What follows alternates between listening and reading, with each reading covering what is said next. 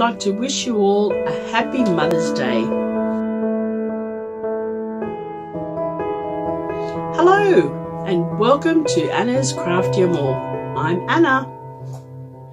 I'd like to welcome you to my channel.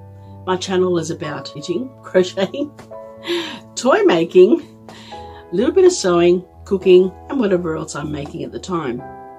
Today I'd like to say a very happy Mother's Day out there to all the mums. So today is Sunday the 8th of May and it is Mother's Day here in Australia. So I'd like to say happy Mother's Day to my daughter. She had 3 beautiful children. Happy Mother's Day to my daughter-in-law who has 2 beautiful children. And happy Mother's Day to my other daughter-in-law who has 1 beautiful child. Now, I'd like to share with you today just a little tribute to all the mums out there and to my mum who, bless her, is in heaven. She passed away back in 2003.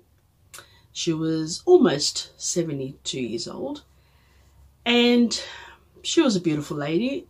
She was a wonderful mum and very caring and loving mum. She had been through a lot of trials and tribulations in her life, I guess you could say that.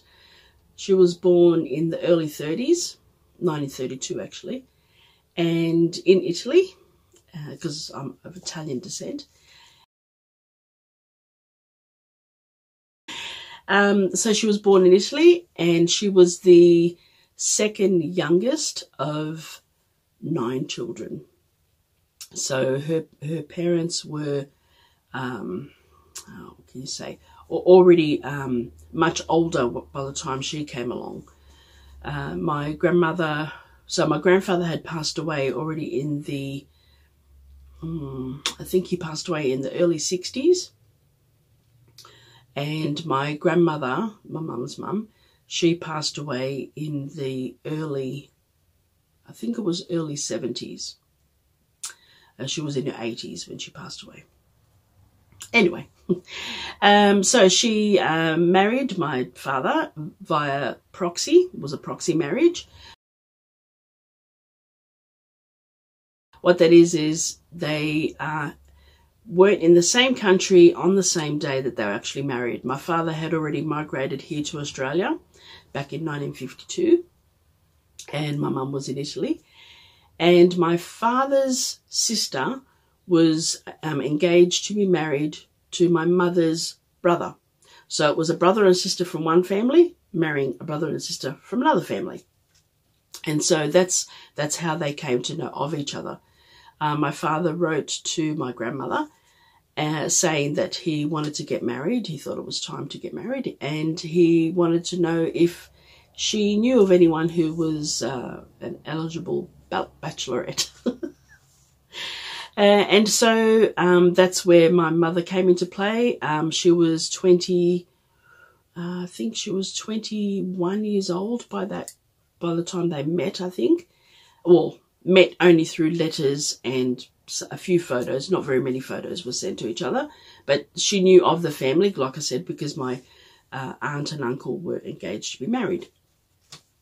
So long story short, she agreed to become his wife and they fell in love through writing to each other. She had one stipulation though, that all the photos that my father had sent and that she had seen of my photo was only like a half shot, you know, like from the chest up. And she said in jest in one of her letters to him that she would only marry him if she was assured that he had legs. It was just very funny at the time. It was a funny story that she used to say all the time. So he made a quick dash to the photographers and got a full shot photo, head to toe, and quickly sent it to her. So then she agreed to marry him. So they were married on the 3rd of December back in 1955, I think it was, or 56. I think it was 1955. They got married and one of my uncles stood in as a groom in the church. It was a dual wedding, so my aunt and uncle that were engaged got married on the same day. So there was 2 brides that walked down the aisle. And they did that in Italy. My father was here in Australia. He was in Mackay, which is part of Queensland, and he was on sugarcane fields. So he was actually cutting sugarcane on that particular day while he was getting married. It sounds really strange, but, you know, it happens, a long-distance relationship. So anyway, they got married. So then, so that was in 1955. So it was 2 years before my mum actually could get, you know, like they had to get all the paperwork ready and then book a place on a ship. She came from Italy on a ship. So that took, you know, more than a month traveling here by ship. And so back in, so then in 1957, she finally came here and they had a wonderful 2-week honeymoon. In Sydney. By that stage, my father had already moved to Sydney and set up home actually in Haberfield, which is a small suburb of Sydney. And yeah, and so that's where the great story continued on from there. So they went on to have a beautiful life together. My father, they had 5 children. My eldest brother was born in 1959, and then, you know, all us kids from there, and my younger brother and sister, who are twins. They were born in the early 70s as well, as 1971. So anyway, so we had a lovely life, you know, all together, all the family and everything. And back in 1976, it was the first time that my mum and dad had gone back to Italy. We had a beautiful family trip for 3 months, and we went to Italy. We got to visit, you know, their hometowns. The 2 hometowns were part of Bari, so which is a region of Italy, and it's on the Adriatic Sea side. And yeah, so then in 1981, my father passed away suddenly, and we were all absolutely devastated. Sorry, I still, you know, get emotional about these things. So anyway, so then yeah, my father passed away, and my mother was always grateful that she had 25 years together with my father, and, you know, as a family. And then in 2003, Mum passed away, and she passed away from pancreatic cancer.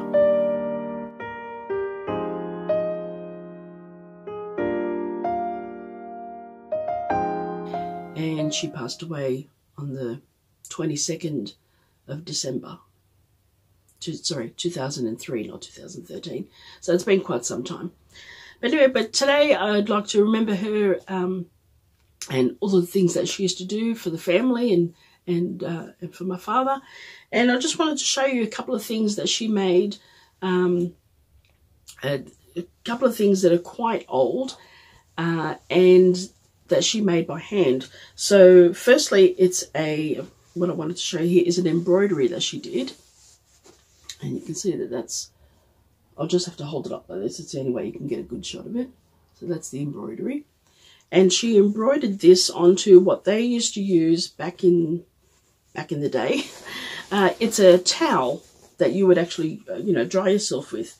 But it's not a towel like the kind of towels that we use today. It's a very thick, heavy-duty type cotton. And it's like I don't know if you can see that. It's just a woven cotton material.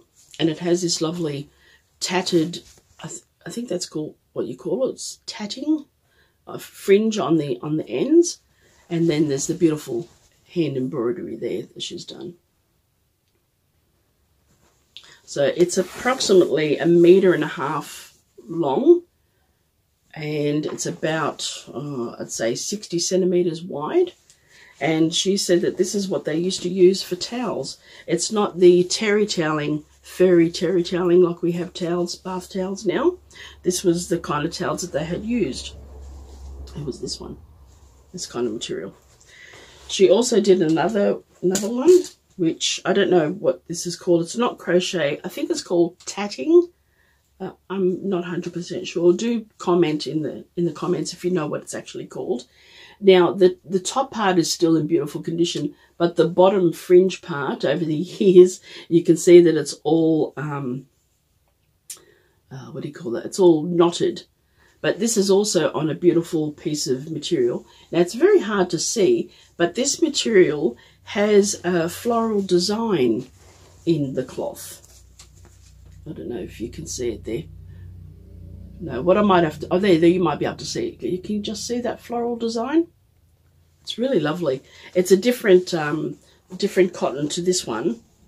This one's quite thick and more heavy duty. This one's a little bit more delicate, and it, like I said, it has that imprint. I don't know what you'd call that.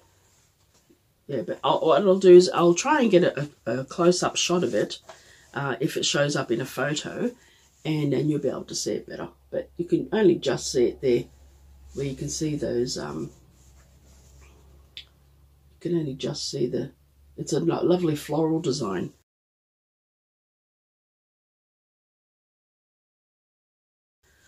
Beautiful. So that's something that she made. Now, she used to say that when she was growing up, they didn't have electricity or water in the home, so they would have to go to the town. There was like a well, a fountain, they used to call it the fountain, and they used to go and fill up water and everything like that. And they had a fire, like a fireplace and fire cooking in the home. And they used to do a lot of, by candlelight, a lot of stitching and embroidery. You know, that was their entertainment. Yeah, so that's what she said. That's what she experienced growing up. Then later in the 40s, I think it might have been 40s or early 50s, then their home was fitted with electricity and everything like that.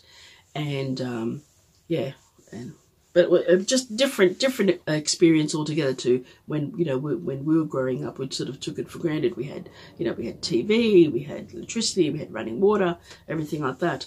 How hard life would have been back then, but you would be accustomed to that because that would be the only life you knew, I guess. Now, also, I wanted to show you this hand crocheted, we call it a mandolina. Now, mandolina just translates to shawl, and this here was made by my auntie, who has since passed away, of course, and she made this for my mother. So when we went to Italy, I'm pretty sure that when we went to Italy is when she gave it to her. So I know that it's from at least 1976, and it is a beautiful purple crocheted shawl. It has like a little collar section, which you can have it, you know, over, depending which way you're going to wear it, over that side. It's so pretty.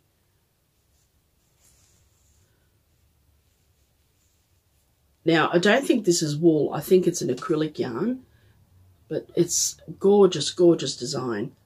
So intricate.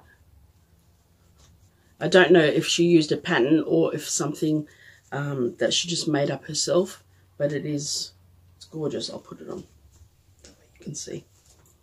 But I remember my mother wearing this all the time in winter. It's beautiful. That's the only crocheted thing that I have. Now, I know that my mum didn't crochet, but she was a knitter, and she used to knit, I think it's called Portuguese style, where you put the yarn around the back of your head and then you use your thumb to flick over the needles. I never learnt that way of her knitting. At the moment, I like to continental knit, and I was what they call English knitting, where you throw the yarn over the needle. But yeah, but I remember her knitting and wearing this. But it's beautiful. I love it. Treasure it always. So that's all I have for you today. I just wanted to share those few things, and I just wanted to wish again all the mothers a very happy Mother's Day. Treasure your mum, and you know, always give her a call or see her whenever you can. Thank you for joining me today. Like and subscribe, and take care. Thank you. Bye-bye.